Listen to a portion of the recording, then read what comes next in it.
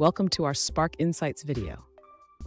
Today, we're tackling an intriguing question that many developers encounter while working with Apache Spark.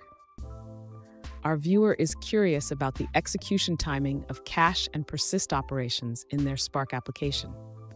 Specifically, they want to know when these operations are executed, especially since they don't seem to behave like traditional actions.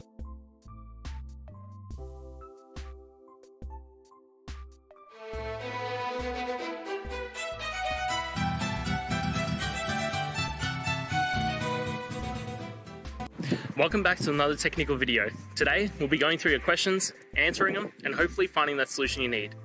Guys, remember to stay just a little bit crazy just like me, and hopefully you'll find that solution you're looking for. Now, let's continue on to the video. In Spark, operations on RDDs are categorized into transformations and actions. Transformations like map are lazy and do not execute immediately.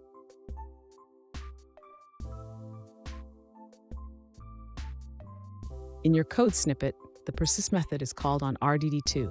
However, this does not trigger any execution. Instead, it marks RDD2 to be cached when an action is called.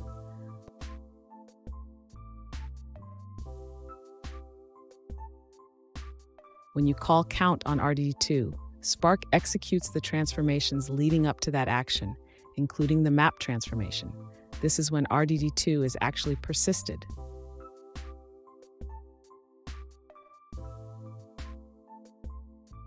To answer your question, persist is considered a transformation because it sets up the caching mechanism, but it does not trigger execution until an action is called.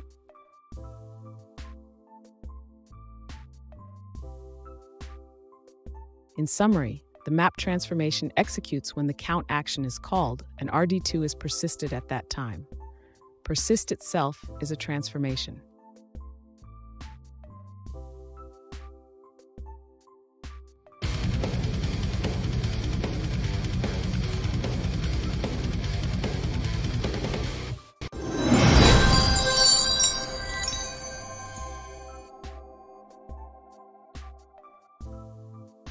Let's now look at a user-suggested answer.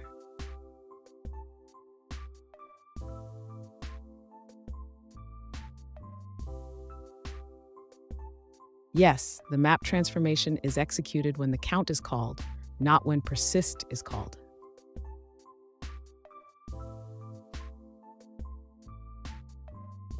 The data is read, mapped, and persisted all at once during the count statement.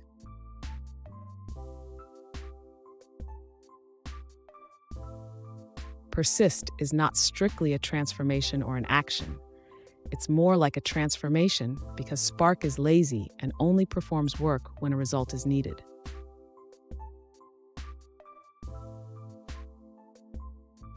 And that's it, guys. We've gone through your question, hopefully found that solution you're looking for. If we did, please hit subscribe. I really appreciate it. And until next time, you need technical help, I hope you have a good one. Cheers.